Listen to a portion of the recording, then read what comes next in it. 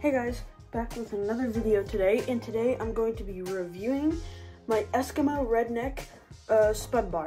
So they call it an ice chisel spud bar. Everyone has different names for them. They all pretty much are the same thing. So we'll just get right into it again. So it does come with a protective cover on the blade part, which is very important. And I did buy this, well, I got it as a present, but I did get it slightly used, so the place we bought it from, the guy used it to crush ice out in his driveway. So it is kind of marred up in the front, but otherwise that's all it's been used for. So I don't actually have super thick ice anywhere to go out on a lake or pond or river to show you, but I did have ice in my sister's sled because it filled up with water.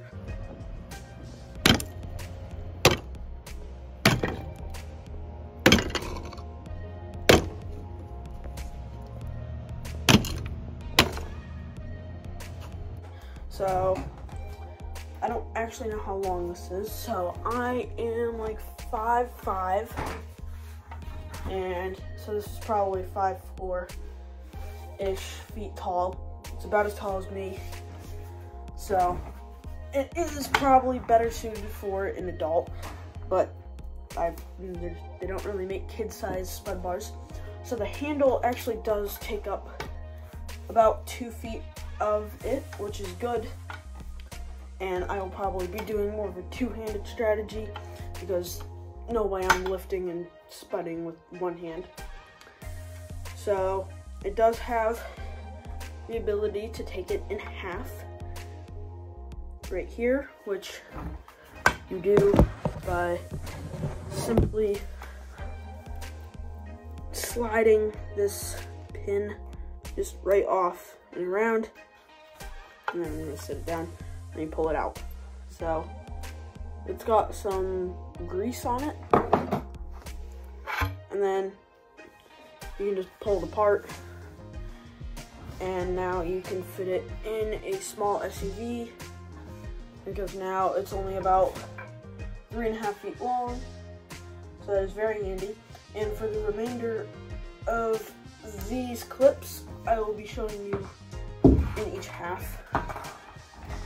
So I'll show you the blade, and I'll get into the weight of this. This thing probably weighs about 25 pounds, maybe a bit less, maybe 20 pounds, but it's pretty heavy. And as you can see, it has this pattern of blade. It's not really a blade, it's dull.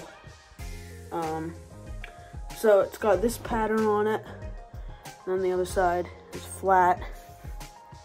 But yeah, so this does cut ice very well. I do know that. I do believe, yeah, this is just solid right here. This is not hollow. So that is solid. And then the handle part, let me show you that. It has this little nub here. So if it does spud through, you can kind of catch it right there. You do have this handle here too, which you can easily take off if you want to, just like that.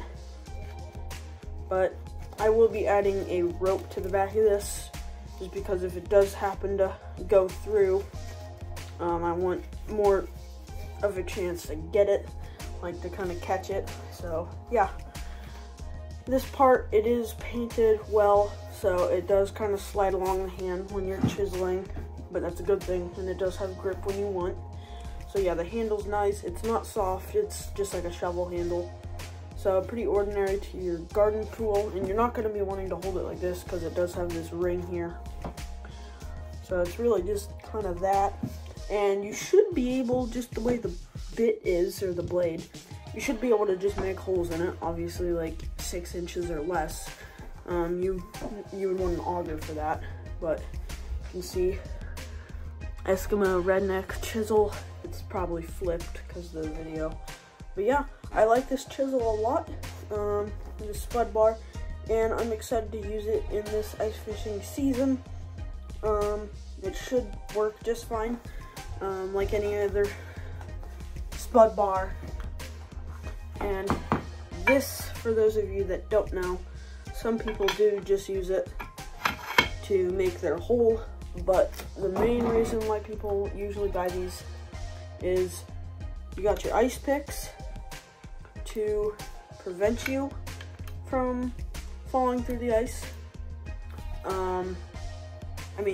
You got your spud bar to prevent you from falling through the ice. So this will check the ice as you go along. And then you have your ice picks around your neck, which will, or your kind of shoulder right here, which that will protect you if you do fall in. That will give you traction to get out. So yeah, thanks for watching, and I'll catch you in the next video, which will probably be about ice fishing safety gear. So see you next time.